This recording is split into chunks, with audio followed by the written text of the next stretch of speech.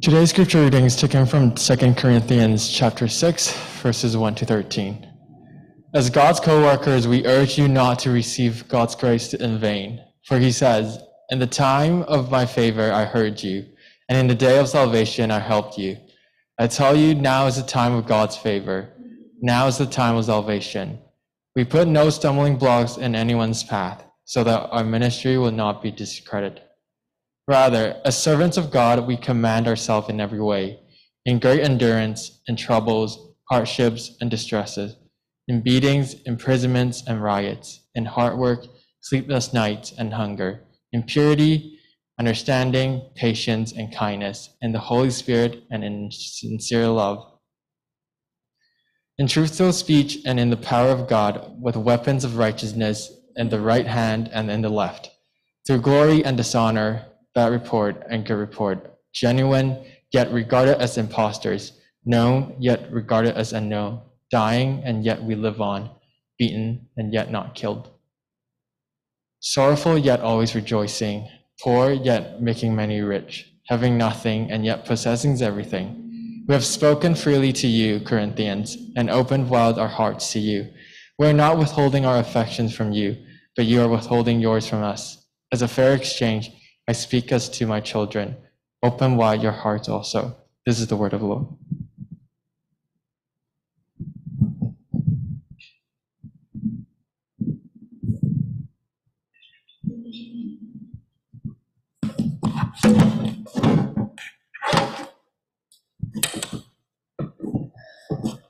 Good morning, church. Good morning, everyone.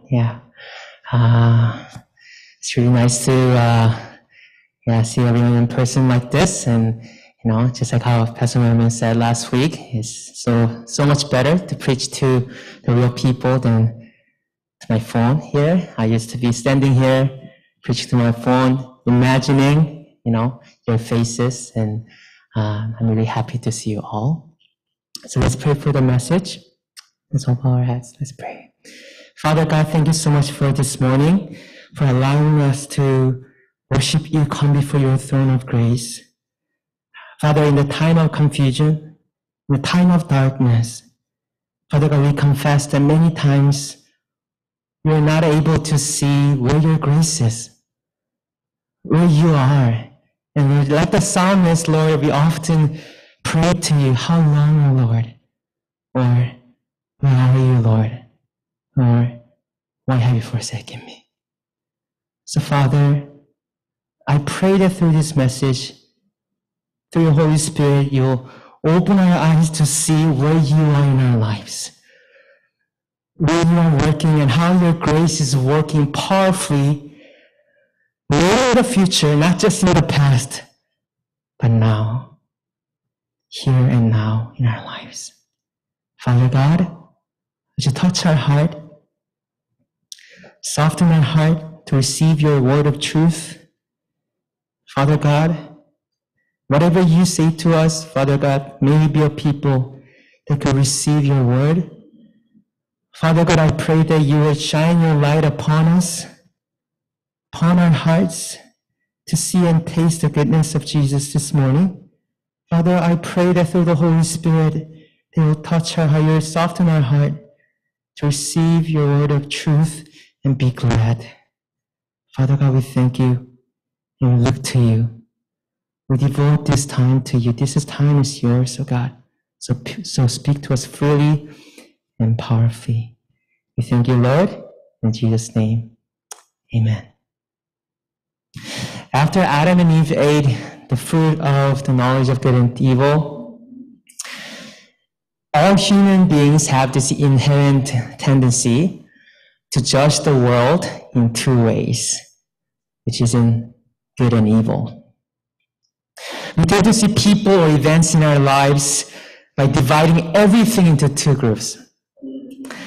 Good people, bad people, good events, bad events, happiness, sadness, moments of joy, moments of tears, success and failures.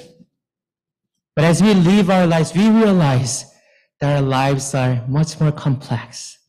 And it's really kind of hard to define some people or some events in our lives in that binary judgment. Some people in our lives, for example, are not perfectly good, but they're not really bad as well. Some events in our lives are not like that sweet, but it's not that bitter. And we say it often so well to describe this reality of our lives. We say what? We say, it's bittersweet. It's bittersweet. This paradox is in fact what God is constantly telling us through His Word. Let me ask you this. Do you think Christians are good people or bad people? If they're good people, why did Christ have to die on the cross for them? If they're bad people, how can they have fellowship with God? Are they sinners or children of God? Is Christ's death on the cross a good event or horrible event? As Christians, are you obeying God every day or sinning every day? When you look at the cross, do you feel thankful or feel broken inside? You see, now in our faith journey, we're always standing in this middle ground, this eclipse, and in this paradox. We Christians are like dancing in the rain. We are always standing in this middle ground. We're living in this paradox every day. This paradox explains about what the grace of God truly is and how it's working in our lives. Let's take David in the Bible, for example. Not David here, but David in the Bible. I know that a lot of parents name their children as David.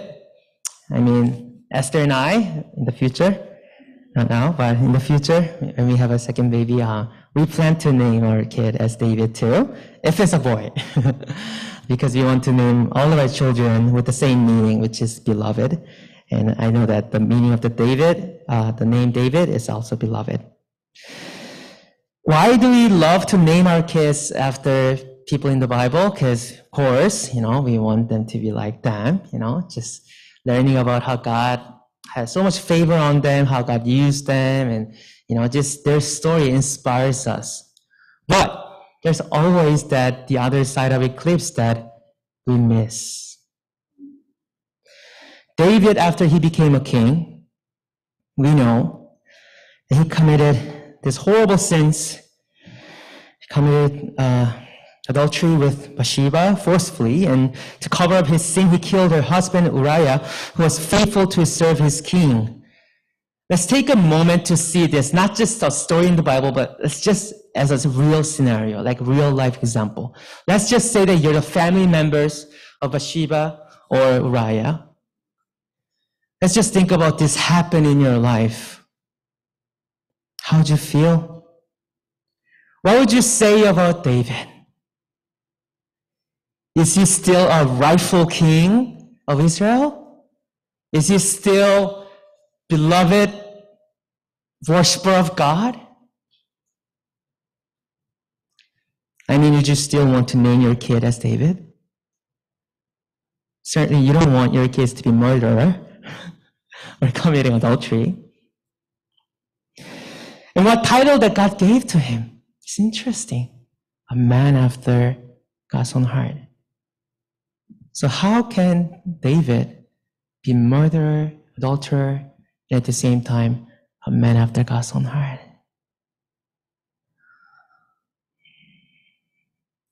And that's the reality of Christian life. In a situation like this, we bring our binary judgment again and we say, oh, David must not be truly a man after God's own heart. Maybe God made a mistake, or maybe that changed. Maybe that title was kind of taken off after he did something. Or some others will say, what David did was really, it was nothing. I mean, he was a king, so a lot of kings at that time did what David did. So It's okay trying to diminish what David did, which was evil in the eyes of God. Isn't this how we usually see and judge and understand our lives? Good or evil? That our perspective is often limited to understand the grace of God and the depth of the gospel that's working in our lives right now. I pray that through this message that our eyes will be open to see the grace of God is working so powerfully in this paradoxical life that we're living. In many moments, we feel like the grace of God is not working. That's when the grace of God is working. Let's look at verses 3 to 4 of our passage.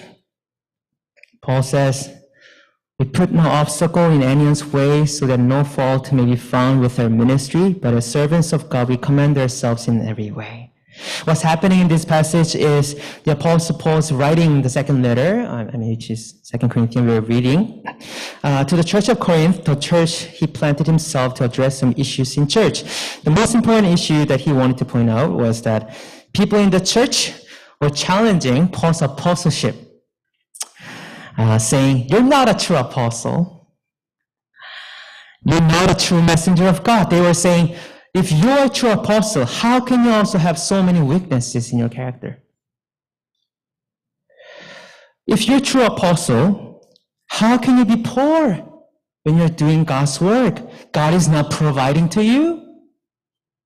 How can it be that your speech skill is unimpressive? God has not gifted you. How can you live a life of endless suffering in your life? As we see, Paul, when you claim that you're doing something that pleases God, how can you have so much hardships and suffering? And Paul is responding to these people in verses 3 to 4 that we just read by confidently saying, "I am a true servant of God. Don't make my weaknesses get in the way of ministry. Don't let that be an obstacle. I commend myself to you still." We see Paul's confidence despite of all the criticism that he received. And we ask, how can he be so confident? All the contents of the criticism that he got were not false. Were not really false. He was indeed weak in many ways, poor, and his speech skills was not impressive, and going through all kinds of sufferings in ministry that made people think as if Paul was doing something wrong. Let's continue to look at how Paul was responding, verses 4 to 5. You got the slide there. Let's actually read together, okay? 1, 2, 3. "But as servants of God, we commend ourselves in every way by great endurance in afflictions, hardships, calamities, beatings, imprisonments, riots, labors, sleepless nights, and hunger." Can we read it again with a loud voice? Okay, let's read it again. 1, 2, 3. "But as servants of God, we commend ourselves in every way by great endurance in afflictions, hardships, calamities, beatings, imprisonments, riots, labors, sleepless nights, and hunger." He's listing out all of his suffering. He's not hiding them at all. He is showing them to God that yes, you're right. I'm having all these weaknesses, sufferings, and hardships in my life. And this is actually the list of what I'm going through. Look at it. He's not hiding it at all. He's showing it to the people. He actually extends this list later in chapter 11, 2 Corinthians chapter 11. Let's look at it. For this, it's a long passage. I read it for you. "Are they servants of Christ? I'm a better one. I'm talking like a madman, with far greater labors, far more imprisonments, with countless beatings." And often near that, he's explaining about his life. 5 times I received at the hands of the Jews the 40 lashes less one. 3 times I was beaten with rods. Once I was stoned. 3 times I was shipwrecked. A night and a day, I was adrift at sea, on freaking journey, in danger from rivers, danger from robbers, danger from my own people, danger from Gentiles, danger in the city, danger from everything. Danger, danger, danger, danger in the wilderness, danger at sea, danger from false brothers, in toil and hardship. There are many a sleepless night, in hunger and thirst, often without food, in cold and exposure. I mean, what in the world is happening to his life? He was just trying to do what? Trying to do the work of God. And all these things were happening. And this is exactly why the Corinthians were telling Paul, you're not a true apostle. You're not a true minister. You know, if you're a true apostle doing something that pleases God, how can you have all these experiences in your life? I mean, isn't that kind of how we naturally think as well? Something bad happens in our lives, or when we see someone going through some hardships, just like the friends of Job. Now, sometimes we naturally, maybe you don't really say it out because you're very gentle, and you're like, you know, full of respect.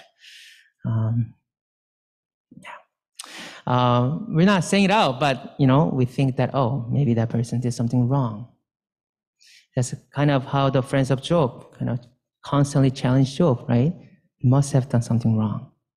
No, grace of God is not in your life. God has left you. But the reality was different. The reality was that God was right before. Job was in the presence of God all the time. So just imagine these kinds of things happen in our, let's say, all of us in the future, I believe, we'll go to like what? Short-term mission trip.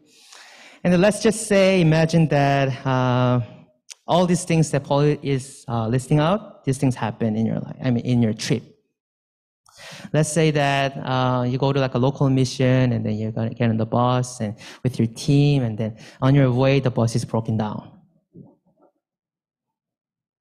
What would you say? We would say that, oh, maybe this wasn't really the will of God.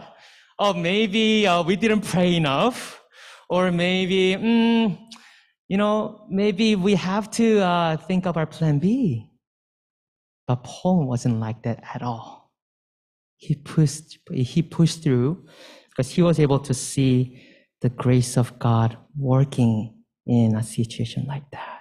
In the middle of these horrible events, this is what Paul was experiencing. Let's look at our passage again, verses 6 to 7. Okay, let's read it together. 1, 2, 3. By purity, knowledge, patience, kindness, the Holy Spirit, genuine love, by truthful speech, and the power of God, with the weapons of righteousness for the right hand and for the left. In the middle of his weaknesses, suffering, and his horrible events, he was experiencing the Holy Spirit, keeping him pure, giving him the right knowledge, providing him such patience, kindness, genuine love. In the middle of the darkness, he was equipped, empowered by God with the weapon of the righteousness to do the ministry and discharge the duty that God has given him. His whole life was bittersweet. It's not like a flowery road. It was more of a wilderness with the pillars of clouds and fire, with the manna coming down from heaven. He was experiencing God in the time of dryness, suffering, and hardship. That was his life, as we see. Let's keep reading from verse 8. Let's read it together again. 1, 2, 3. Through honor and dishonor, through slander and praise, we are treated as impostors, yet true. In his life, there's a group of people praised him, but another group of people criticizing him at the same time. Paul is the same person, people reacting in different ways. He's treated as imposter, as a liar, yet what he was saying was true. Verse 9, as unknown and yet well-known, as dying and behold will live, as punished and yet not killed. Paul was nobody in the eyes of many people. And he was just this, some people, of course, would think that this is a crazy guy talking about the way, talking about what was his name? Jesus? And then he'll give his life for it. When nobody was praising him, nobody was there for him, he'll just live his life as a tent maker and fulfill the ministry. But in the eyes of God, he was the greatest Christian ever lived on this planet, the chosen vessel of God who wrote half of the New Testament that we are reading today.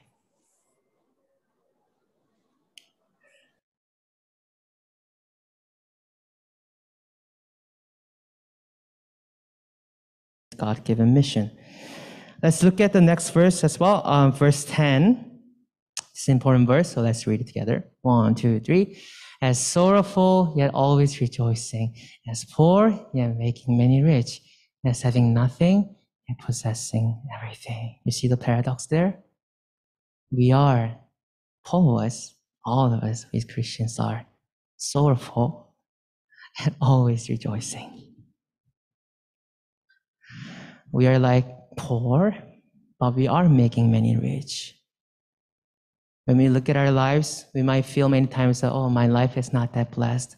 But interestingly, people in my life get blessed through me. When we look at our lives, you might feel like, I don't really have anything in this world, but we have everything in God. That's who we are. And that's how Paul was. Christians are such sorrowful people, yet happiest people on this planet. Are you sorrowful or are you happy in God? Maybe the answer is you are sorrowful yet always rejoicing in Him. This is what Paul meant when he also said later in chapter 12 about how he was asking God to remove the thorn of his flesh. He said, so to keep me from becoming conceited because of the surpassing greatness of the revelation, a thorn was given me in the flesh, a messenger of Satan to harass me, to keep me from becoming conceited. 3 times I pleaded with the Lord about this, that it should leave me. You see, okay, a lot of scholars debate over this, what is thorn. Some say that was like a personal disease or, or a group of people harassed him or anything. But whatever that is, it's that imperfections that he had in his life, which he thought that shouldn't exist. That's the important part. That's why, as you look at this passage, he pleaded with the Lord 3 times that it would just be gone. Do you have anything like that in your life? You just feel like that person or that event or that thing in my life, that should be taken away, cast it away in the name of Jesus. You pray that, cast it away, cast it away. Or we ask God to remove it from our lives. And Paul was like that too, pleading with the Lord that, Lord, would you take this away, this thorn away from my life? But let's watch what Jesus told him. He said to me, my grace is sufficient for you, for my power is made perfect in weakness. And this is Paul's response. Therefore, I will boast all the more gladly of my weaknesses, so that the power of Christ may rest upon me. For the sake of Christ, and I am content with weaknesses, insults, hardships, persecutions, calamities. And he realized this truth, this paradoxical truth. For when I am weak, then I am strong. When I am sorrowful, that's when I have the greatest joy in God. When I'm dry, that's when I experience the fruitfulness in Christ. Jesus is saying to Paul, and I believe he's saying to all of us in this room this morning, my grace is sufficient for you. When Paul was trying to take away the problems in his life, that thorn of flesh that he had, he realized that the way that the grace of God works in his life is through his weakness, not in the absence of the weakness, but it was through his weakness. through people's insults, through people's disapproval, through hardship, through persecutions, through calamities, and all sorts of things that reveal the weaknesses that Paul had. For what? So that the power of Christ may rest upon him. He realized he must be weak in himself to be strong in God. He had the new eyes now to see all these sufferings and hardships in his life in a new way.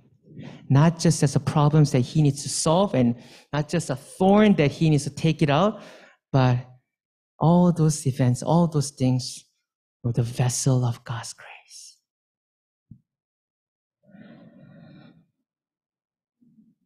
This is how Henry Nguyen, or the bestseller author, beautifully described about the reality of Christian life.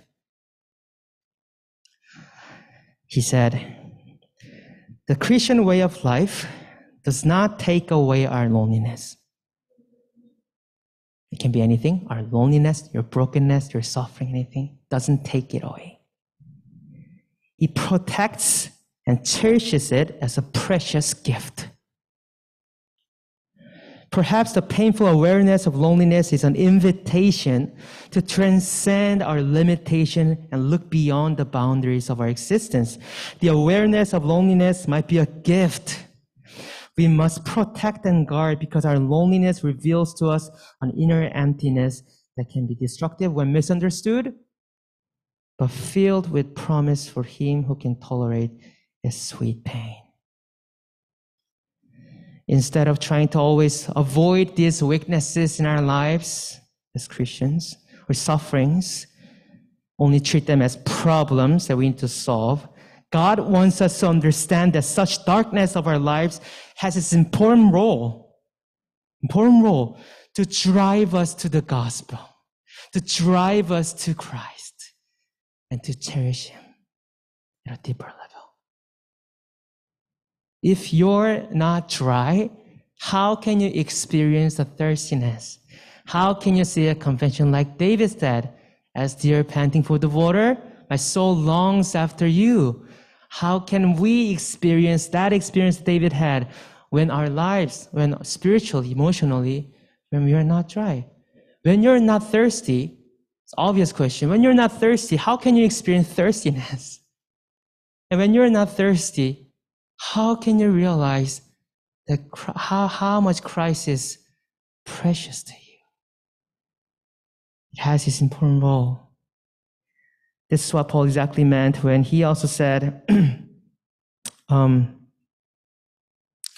1 Timothy 2, Paul was responding to the criticism of people from Church of Corinth, by saying that all of the things that you speak of me, all of my weakness that you're pointing out, but how he's responding to the criticism, opposition, was that he was saying, all of your saying are true. I accept them. And I do more than that. I actually turn all of your criticism into my praise items. Why? Because they are the reasons why God chose me. Chose a person like me, like a jar of clay that possessed nothing, so that I could have everything in Christ, so that when people see me, they realize that the power of God rests upon me. This is what Paul meant when he also said in 1 Timothy, he said, here's a trustworthy saying that deserves full acceptance. Christ Jesus came to the world to save sinners, of whom I am the worst. He's basically saying, I am the worst of all sinners. Do you say this? Is that you? Is this how we look at ourselves? I am the worst of all. That's how he looked at himself. And he rejoiced in it. Why? But for that very reason, what reason? He just said it, him being the worst. For that very reason, I was shown mercy, chosen by God, so that in me, the worst of sinners, Christ Jesus might display his unlimited patience, his grace, as an example for those who would believe on him and receive eternal life. Meaning, the reason why he was chosen by God as a vessel of God is because he was the worst of all. He was a persecutor of the church. So that later, including all of us here, 2,000 years later, when we look at Paul, then we can get the message of the gospel. If a person like Paul was accepted, loved, and if a person like Paul could be used by God greatly, we can also be. That's the gospel that he was treasuring. And his response was, and now to the King, immortal, invisible, the only God, be honor and glory forever and ever. Amen. So praising his glorious grace. I strongly believe that when we die and go to heaven together, I strongly believe that this is what we're going to experience. So, sometimes when we look at people in our church or in our lives, or know people, we think that maybe that group of people or that person that I know in my life for sure is not saved.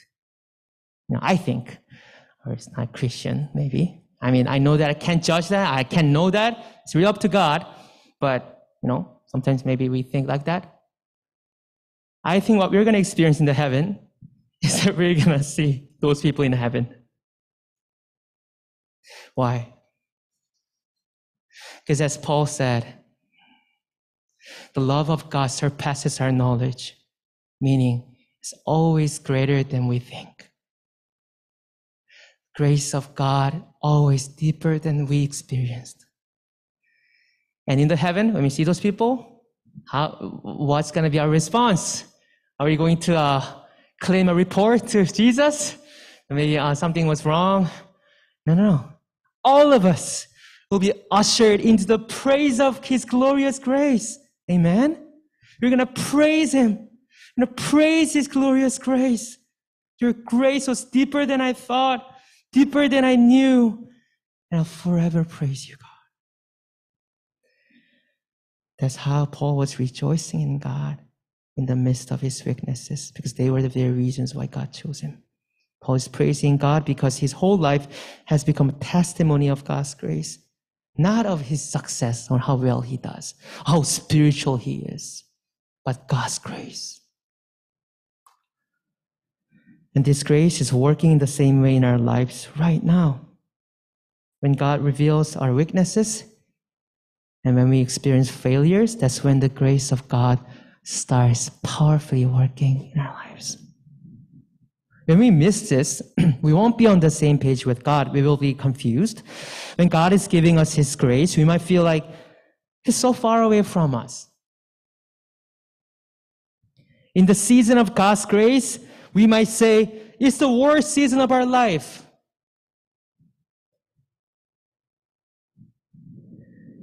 If you look at verse 1 of our passage today, this is why Paul was urging the people. He said, let's read this together actually. 1, 2, 3. Working together with him, then we appeal to you not to receive the grace of God in vain. He was saying, urging the people, appealing to them. Don't receive the grace of God in vain. When the grace of God is working in your life, don't say that God is far away from you. When you look at your weakness, imperfections, horrible things may be happening in your life, don't say that the grace of God is not here. That's what Paul is saying. Don't receive it in vain. Don't receive it in vain.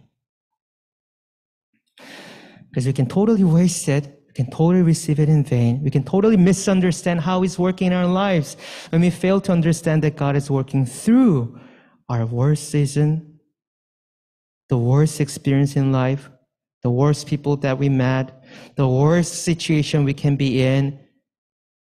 It might be the worst for us, but not to God. Amen.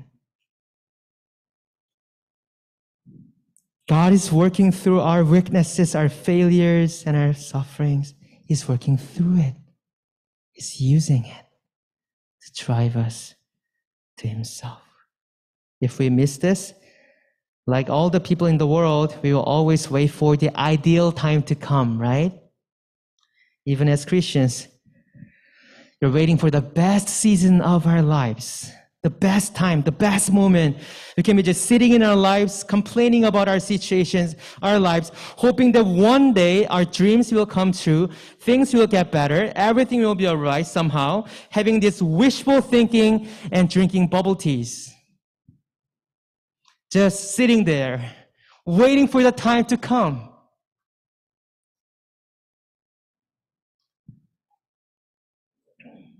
During my time at VCAC, I prayed like Paul that God would take away this thorn of my flesh, which is, not my flesh anymore, applies to everyone. I pray that God would take away this pandemic so much.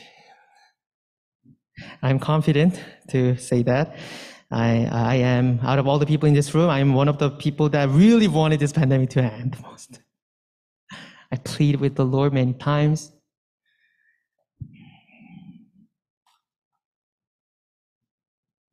So that the bright season will come both for my life and for my ministry, that I would meet with you, not just through this computer screen, that I could really intimately meet with you and talk with you and worship with you and not causing any misunderstanding, but really sharing our hearts together. All the things that I love to do as pastor, I feel like I lost them all when the pandemic came. And I was just sitting in front of a computer every day, entering into Zoom. Hate Zoom now. Don't want to do that anymore. Never learned in my seminary how to do ministry online. Never learned that. All of our staff, when I looked at Pastor Norman, trying to learn how to do all the Zoom and stuff, it was a struggle for all of us. I really admire all the staff for their hard efforts. And my point is, we could be just waiting for the ideal time to come. And I think I was like that many days. But at some point, I believe that this passage that I'm sharing with you has been really helpful for me to understand that I can't just wait for ideal time to come. I have a sheep to shepherd. I have these people that I'll use whatever means that I have. I'll preach the truth to them. I'll teach them God's truth. I'll meet with them. Whatever it means, I'll spend time with them whenever they're available. And this morning, I believe that God is telling all of us in this room, let's look at verse 2. I believe this is what God is telling us. For he says, in a favorable time, I listened to you. In a day of salvation, I have helped you. Meaning, there is a day that I will listen to you. God is saying, there is a day that I will help you. There is a time that I'll shine the light of my face upon you. I'll hear your prayer. There is a day that I'll pour out my heart, my love upon you. There is a day that I'll give my favor upon you. I'll bless you. I'll show myself to you.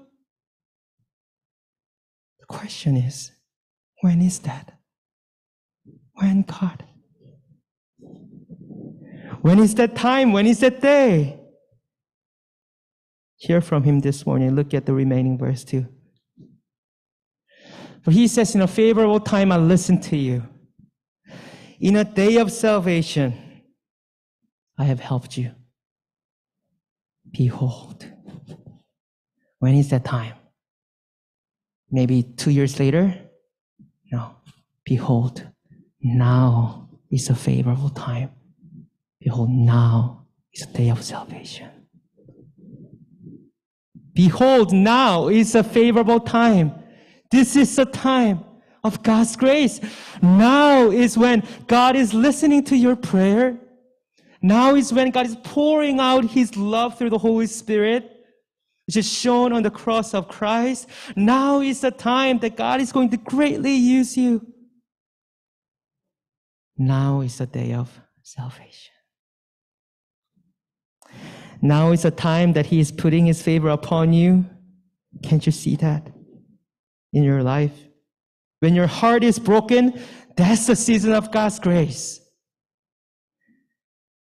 When we experience such dryness, when we are facing our own weaknesses, when we're weeping for all of our broken dreams, that's the season of God's grace. So how can we experience this? What should we do? Should we just believe this? How can we do this? This is going to be my one point I'll give to you, and I'll close this message. Let's look at verses 11 to 13. Let's read this passage together. 1, 2, 3. We have spoken freely to you, Corinthians. Our heart is wide open. You're not restricted by us, but you are restricted in your own affection. In return, I speak as to children. Widen your heart also. What Paul is saying, meaning of these verses we just read, is that in order for us to experience now that God is working, the grace of God is working in our lives right now, what we need to do is that we need to widen our heart. Widen our hearts, make room in your heart for the grace of God to come in. Don't misunderstand, don't just complain or look at the situation and say some hopeless things. Widen your heart, open up your eyes for the grace of God to come in, meaning we gotta embrace our lives as it is. As broken as it is, as sad as it can be. I mean, I'm not saying that all of our lives are sad or anything. I know that you're happy people. But when we face those situations, what do? We embrace it. What does that mean? Well, I experienced one of my most traumatic experience in life is when Esther was going through 30-hour labor. And I was standing there beside, looking at all the process. Doctors were trying everything, and none of them were working. But I was looking at Esther, and this applies to every woman. When a woman gives a birth, she experiences the greatest pain in her body, right? But at the same time, she experiences the greatest joy of having a child. Only when she embraces the pain. Not running away from it, embraces it. Only when she embraces this painful moment of her life, she experiences the greatest joy. I believe that's the reality of Christian life. What do we do about our dryness? What do we do about our brokenness? We embrace it. Make that as our friend. Walk with it. Embrace it. Cherish it. Don't just say that this is a thorn of my flesh. Take it away. No. Embrace it. Why? Because that's the vessel of God's grace. That's where God's grace is. Embrace the life that God gave you. Find the grace of God here and now in your life. Now is a favorable time. Proclaim this promise. Own it. Turn your weakness, turn your failures, sufferings into your praise items. Widen your heart, VCAC. Widen your heart. May the grace of God open the doors of your heart, especially those doors that have been closed for a long time. I pray that today may God open them up, give you His grace. Those areas in your life, you might say that it's dead, it's rotten, it's smelly, there's no hope. Open the door to that area. May the King of Glory come in. As Psalmist said, lift up your heads, O you gates, be lifted up, You ancient doors, that the King of glory may come in. Who is this King of glory? The Lord strong and mighty, the Lord mighty in battle. Lift up your heads, O you gates. Lift them up, you ancient doors, that the King of glory may come in. Who is he, this King of glory? The Lord Almighty. He is the King of glory. May the King of glory come into your life. Widen your heart. Let him come in. Open up your door. Lay down all of your hopelessness. Receive God's grace, not tomorrow, today, right now, here and now. Amen.